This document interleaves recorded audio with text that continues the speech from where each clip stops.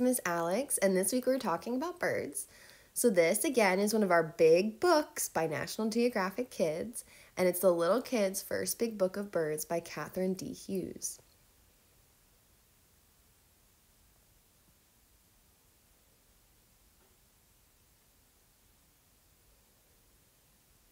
Chapter 1, Bird Basics. This is a blue and yellow macaw. About 10,000 different species or kinds of birds fly, swim, and walk around on planet Earth. In this chapter, discover what makes an animal a bird. Feathers. All birds have feathers. Birds are animals. Other kinds of animals include mammals, insects, reptiles, amphibians, fish, and more. Let's take a look at what makes an animal a bird. No other kind of animal has feathers, so any animal with feathers is a bird. Bird feathers come in many shapes, sizes, and colors. They help birds fly, stay warm, and keep dry. Different kinds of birds have different kinds of feathers. The way the feathers work depends on what the bird needs them to do. All birds have beaks. You can tell a lot about a bird, what a bird eats, by looking at its beak. Beaks are also called bills. Here are a few examples of the many kinds of beaks birds have. You'll discover even more as you read through this book. So this one up here in the top corner says, a black skimmer uses its longer lower bill to skim food into its mouth as it flies just above the surface of the water. Down here, a long skinny beak helps the collared sunbird reach into flowers to sip nectar, a sweet juice inside. This yellow and black spotted one is a great spotted woodpecker that pecks wood to find insects and has a strong, pointed beak. Bald eagles have a sharp, hooked beak that helps rip pieces of meat from the animals that they eat. Eggs and chicks. All birds hatch from eggs. Many kinds of birds are not able to do much of anything when they hatch from their eggs. They do not have many feathers. They need their parents to keep them warm, feed them, and protect them. This kind of helpless chick is called Altricial. You guys say Altricial? It's kind of a hard word. So this is a black-naped monarch over here that's feeding its baby. Other kinds of birds are more independent when they hatch. They have feathers and can walk around. Some can even swim. These kind of chicks are called Precocial. So precocial means that they get all their feathers when they're born and that they can even swim possibly and they can walk around. Altricial means that they cannot. So this is a mute swan that's swimming with its babies. Eventually, a young bird fledges, which is when it can survive outside the nest. So fledges means it can survive outside the nest. Once a fledgling can leave the nest, it often still needs help from its parents, but soon it will be on its own. This is a snowy owl, and it's a fledgling, which means it's going to leave the nest, but still has help from its parents. All birds have wings, and most birds can fly. This is a wandering albatross that you see with its wings spread wide. You probably see a lot of flying birds every time you go outside or look out the window. Flying birds use their wings to get from one place to another. Some birds are super flyers. One extraordinary flying bird is the wandering albatross, like we just talked about, the one that has its wings sprayed out. Its wingspan, measuring from wingtip to wingtip, is a little more than 11 feet. Why don't you measure that out at home with mommy and daddy? 11 feet, and see how wide those wings are. They might be taller than you. Wow, that means a wandering albatross could stretch its wings from one end of a small car to the other. Could try that too. This albatross has the longest wingspan of any bird. It spends most of its life flying over the ocean. So this little bird at the bottom is the Arctic tern, and it flies 44,000 miles every year. Can you picture 44,000 cubes? That's how much it flies every year, that many miles. The bar-tailed godwit can fly from Alaska in the United States all the way to New Zealand without stopping. So if you have a map around, maybe you guys can look at that. All the way from Alaska to New Zealand. The chimney swift can sleep while it's flying. So can you imagine that? You could just be dreaming and sleeping and also flying across the country. Bird watching. Lots of people enjoy watching birds. I know we have a few friends that do. They are called birders, and their hobby is called birding. Binoculars help a birder see birds by making them look a lot closer than they are. A bird that looks like this without binoculars. So this tiny bird over here, you're not looking at it with binoculars, but if you look at it through binoculars, you'll see this image that's bigger over on the other side. When you can look at birds up close, here are some things you'll be able to see. You'll be able to see their head, their beak, their chin and throat, their neck, chest, wings, belly, foot, leg, and tail. Birds' feet can tell you a lot about how they live. Ducks and other swimmers have webbed feet. Ostriches and other birds that do not fly have strong toes and claws for running and walking. Birds that spend a lot of time in trees have feet that can hold on to branches. Birds that hunt have big claws called talons that they use to grab animals they hunt. Chapter 2, Flyers, Runners, and Swimmers. These are emperor penguin chicks that we see above us. Most birds fly, but some cannot. Some birds are expert swimmers and divers. In this chapter, you will read about how different birds get around. This is a rainbow lorikeet. Big groups of these brightly colored birds fly together. Lorikeets have tongues with brush-like tips that help them gather nectar and pollen from flowers. So they gather nectar, pollen, fruits, seeds, and insects to eat. The birds often travel together in groups called flocks. All these lorikeets together can make a lot of noise. They shriek, squawk, chatter, and twitter. When the birds gather in trees to eat, they blend in with the leaves and flowers around them. Their bright colors help them hide in plain sight. They are a type of parrot, and there are 350 kinds of parrots. Now, as you can see in this picture, they're about as big as your hand, and they lay about 2 to 3 eggs at a time when they do have eggs, and those babies are going to come out altricial, which means they're not going to have feathers, and they're not going to be able to take care of themselves and walk around. And they fledge about 8 weeks later, so they'll leave the nest about 8 weeks later. This is a peregrine falcon. This bird is the fastest moving animal in the world. Peregrine falcons are hunting birds. As they soar through the air, peregrines hunt for smaller birds to eat. When the bird spots its prey, such as a pigeon or a duck, it quickly zooms down to catch it. Now, these are things that are flying, so he's catching things mid-air. This female peregrine falcon is bigger than males. A peregrine falcon's fast dive down through the air is called a stoop. Can you say a stoop? The hunter can reach a speed of up to 155 miles an hour. So about 100 square and 50 10 bars and 5 unit beads an hour in its stoop. That's as fast as a high-speed train. A peregrine's nest is a simple scraped-away spot on a cliff or building. Sometimes they make a nest on the ground or in a tree or hollow.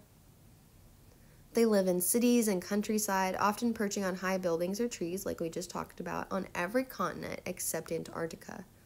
They mainly eat other birds, but they also eat some other animals like bats, rabbits, rodents, and sometimes insects, reptiles, and fish. They lay about 3 to 4 eggs at a time, and their babies look like they're altricial, which means that they're born without feathers, and they can't care for themselves. And they fledge, or they leave the nest at about 35 to 42 days. Can you imagine leaving your mommy and daddy after 42 days? The ruby-throated hummingbird. This tiny bird is an expert flyer. The hummingbirds can fly backward and forward, and they can hover or stay in one place in the air, just like a dragonfly. This amazing flying helps the birds get to flowers so they can drink nectar, a sugary sweet liquid inside of the flowers. One hummingbird might visit up to 2,000 flowers or 2,000 cubes each day of flowers to drink nectar. When it gets to a flower, which is often red or orange, the bird sticks its long beak inside and then it uses its long tongue to reach the nectar. This species of hummingbird is the only one that nests in the eastern United States, and there are many species of hummingbirds that are different from this one, but this is the ruby-throated hummingbird, and why do you think that? Can you see this picture over here with the ruby-colored throat? Now, we didn't mention that the ruby-throated hummingbird can flap its wings 53 times in 1 second. How many times can you flap your wings in 1 minute? Now, if you take that number, imagine that a hummingbird just did 53 flaps in a second. So time a second and see how many flaps that you can do. They live in woodlands, gardens, orchards, and fields in eastern North America, winters in dry open areas in most of Central America, so they migrate. They eat mostly flower nectar and also tiny insects and spiders, and they usually lay 2 eggs at a time. Their babies are altricial, and they fledge at about 20 days, and they're smaller than your hand. There are more than 350 different species of hummingbirds around the world. Here are just a few. The booted racket-tail, the rufous hummingbird, the violet subrewing, the long-tailed sylph, the black-throated mango, the tufted coquette, rufous-tailed hummingbird, and the violet-tailed sylph.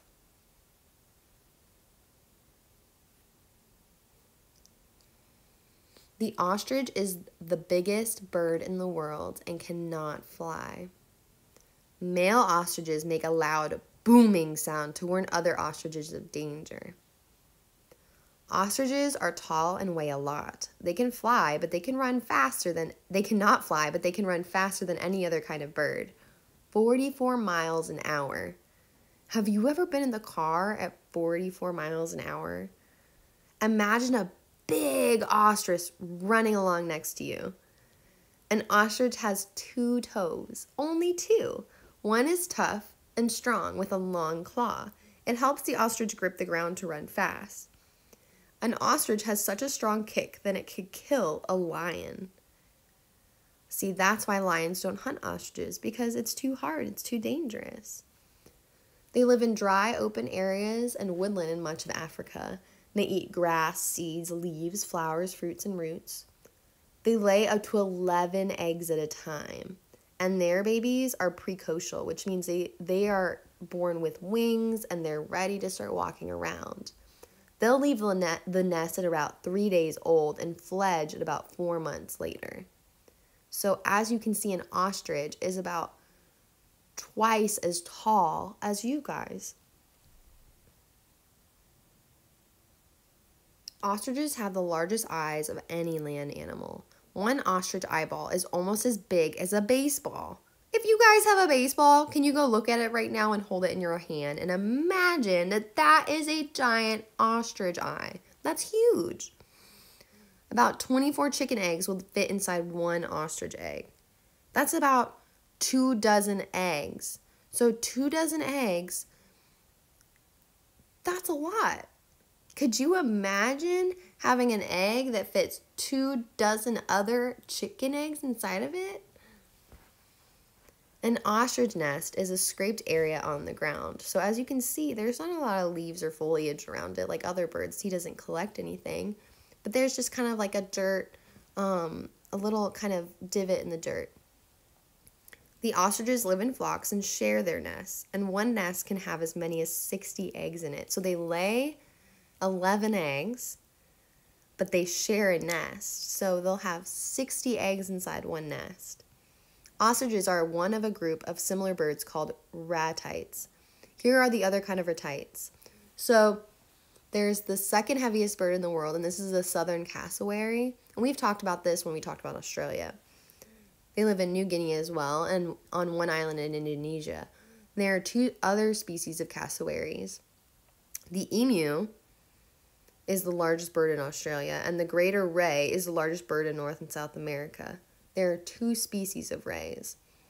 And the kiwis, a small little one up here at the top, are found only in New Zealand, and there are 5 species of kiwis. And they kind of look more like a marsupial than a bird. Now, let's see what's on the next page. A royal penguin. Penguins cannot fly, but they are powerful swimmers. A royal penguin colony can have as many as 500,000 birds. 500,000 cubes. Can you imagine? Colonies include rockhopper penguins, which are a close relative. Penguins' wings are flippers that the birds use to swim. They flap them underwater as if they are flying. Royal penguins live in the ocean, and they come ashore only to raise their chicks. They live in the southern Pacific Ocean and nest mainly on Macquarie Island between New Zealand and Antarctica. They eat fish, squid, and krill, which are small shrimp-like creatures. They lay about 2 eggs at a time, but usually only the second one is incubated, which means they will only probably raise 1 baby. Their babies are altricial, which means that they don't have feathers when they're born, and that's why they have to keep them super warm. And they'll fledge about 70 days later. Now, as you can see, a penguin is about half as tall as you guys, so he'll probably reach your waist. A royal penguin colony can have as many as 500,000 birds. So like we said, that's 500,000 cubes. So imagine all those birds, and they have nests on the ground. So all those nests are on the ground around you. It makes a simple nest of stones and grass. So this could take up a whole side of a beach, couldn't it? Like, that's a lot of nests. The Atlantic puffin. We've talked about this one. The puffin's colorful beak reminds people of clowns, and the puffins are nicknamed the clowns of the sea. The birds spend most of their lives at sea, and they are excellent swimmers and divers, but they can fly too. Puffins dive and swim underwater to catch fish and other sea creatures.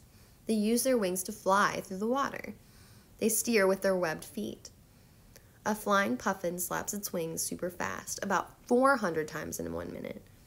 So remember when you flapped your wing for a whole minute just to see how fast you could do it, like the hummingbird? Well, the Atlantic puffin can do 400 times in a minute, so 400 cubes worth of flaps in 1 minute. They live in North Atlantic Ocean and its islands and coasts. They eat small fish, including herring and sand eels. They'll only lay 1 egg at a time, and they're altricial, which means they don't have wings when they're born. And they'll fledge after 6 weeks. And it looks like they're about bigger than your hand, maybe as big as your head. Another nickname for the bird is the sea parrot.